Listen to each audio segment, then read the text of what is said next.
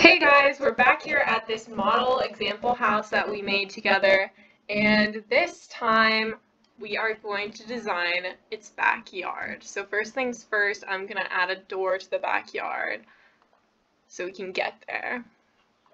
And let's go with this door. Okay, now the next thing I'm going to do is I'm going to draw out the space for our backyard. So I'm going to go into draw surface. We can name our room type outdoor. Ooh, let's call it garden. I like that. So just whatever shape we want. This time we don't have to make it a square because backyards aren't square.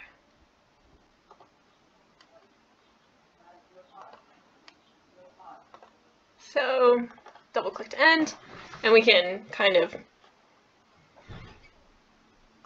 adjust this if we want. We can make it a bit rounder, all that good stuff. Ooh.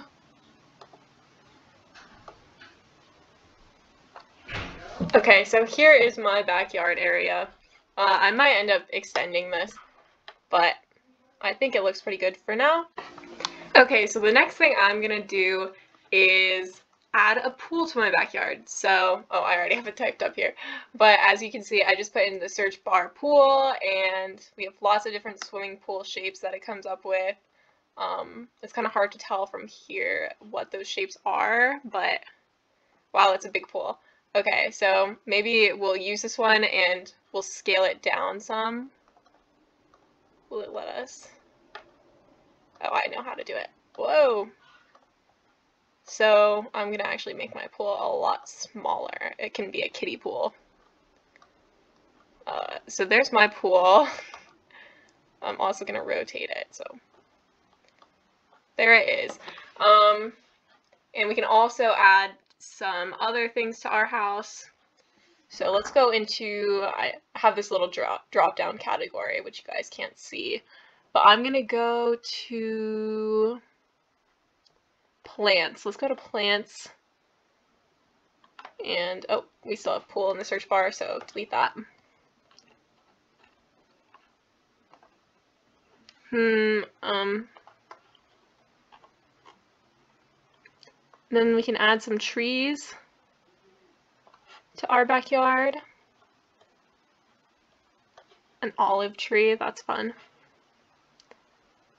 Ooh, a cherry tree. Okay, I think that's enough trees. But, and then we can also add, I'm just changing that drop-down menu again to garden and outdoor. And then we can see the different subcategories of that. So I'm gonna go with garden decoration and see what comes up. Ooh, nice. Okay, so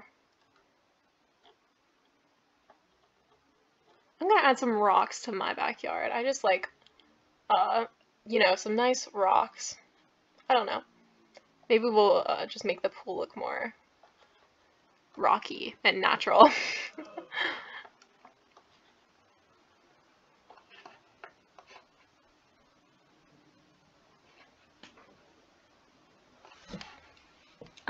And then we can also add one of these guys. And let's put a path through that. Let's see if I can figure out how to make a path through these. Let's put these stones leading to our path. Okay, I've added the stones to the path. Let's see how this all looks now in 3D.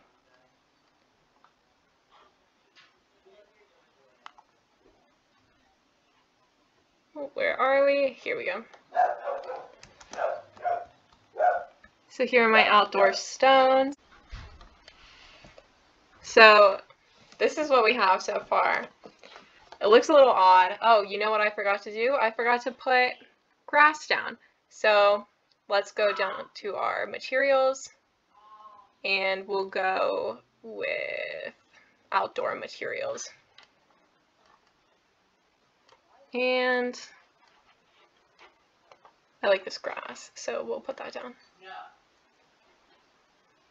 And then if we wanted to say make another path, I might draw another surface. And maybe we'll just do this around the pool, actually. Okay, that's a bit better. So now I'll go back to surfaces again, and I think, whoa, hold on. Surfaces, and ooh, let's go with this. Great. And another thing we can do is we could add a wall around our backyard if we wanted.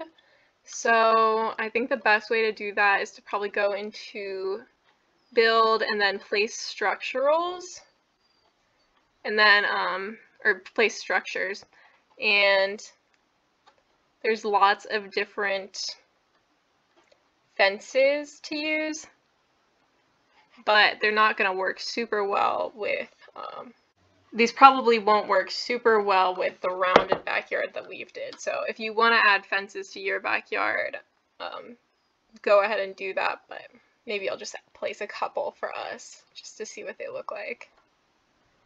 And then maybe we'll just fence off this one side. Oh, it's not gonna let me move it.